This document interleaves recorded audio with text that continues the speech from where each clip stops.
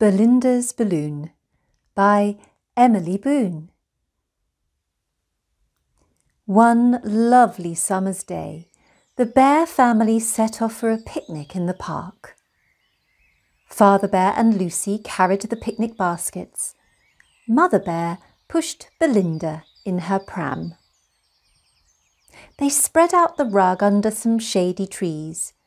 Mother Bear made a daisy chain for Lucy, while Father Bear bounced Belinda in the air. Ooh, Father and Mother Bear were tired, and they felt like having a nap. "Can I take Belinda to buy a balloon?" asked Lucy. "Oh, yes, but do look after her," said Mother Bear. So Lucy pushed the pram to the balloon seller all by herself. "I've got a special balloon just for you," said the balloon seller, handing Belinda a big pink one. Belinda held the string tight, but there was a sudden gust of wind, and the balloon pulled the little bear up, into the air. "Come back!" cried Lucy.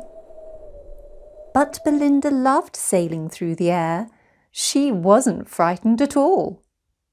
Lucy tried to catch her, but the pink balloon drifted out of reach and into the treetops. "What shall I do?" wailed Lucy as she ran after the balloon seller. "Please help me to get my sister back." The balloon seller gave her 3 big balloons. "Don't be afraid," he said. "These balloons will help you find your sister." "Oh, thank you," said Lucy. Hanging on to the strings, she floated upwards. Where was Belinda? She was soon in the treetops amongst the squirrels and birds, and there she saw Belinda, safe and sound, sitting on a branch and munching a biscuit. "Oh, Belinda, I found you," said Lucy. "Hello, we're having a party," said a friendly squirrel. "Come and join us." So Lucy sat down next to Belinda and they all had some tea. "Well, we really must be going now," said Lucy, when they had finished and could eat no more. "Thank you for a lovely party."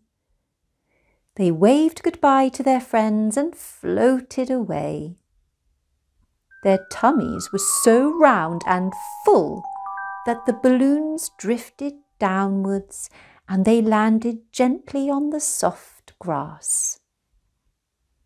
"Mummy, Daddy, we're back!" shouted Lucy. "Just in time for tea," said Mother Bear. "Oh, what a beautiful balloon Belinda's got." "It's a magic balloon," said Lucy. "It carried Belinda away, but I found her and we had tea with a squirrel."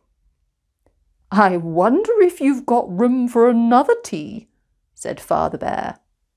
"Oh, yes," said Lucy. So the little bears tucked into the picnic and their tummies grew fuller and rounder than ever. After tea, Lucy helped put away the picnic things and Belinda fell asleep. Then Lucy pushed the pram all the way home, and the magic balloon went with them.